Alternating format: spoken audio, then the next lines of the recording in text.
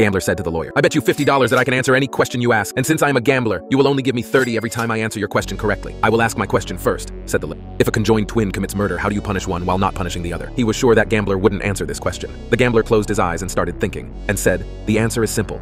Then the gambler finished. "Just kidding, I won't answer that question." The gambler then handed $50 to the lawyer and said, "Now it's my turn. I will ask you a very simple question. A red bus with 10 passengers was riding through the road." The lawyer started noting. The gambler continued. "The driver stopped and 3 people left. At the next stop, 5 people got on the bus and 2 people left. On the next stop, 10 people got into the bus." The gambler asked the question in Chinese. The lawyer was sure that he could answer his question. He had everything noted. He said, "Can you translate the question?" The gambler then said, "Okay," and asked the question in Spanish. The angry lawyer asked, "But can you translate it to English?" The gambler then translated the question into English and said, "How many grass blades there are? Now give me $60. I answered your 2 questions correctly." The lawyer thought, "I am an idiot. How could I fell for it?" But as the lawyer was giving the money to the gambler, he thought, he can't know the answer to this question, so he asked the gambler. The gambler said, "Nobody knows. That will be another 30, please."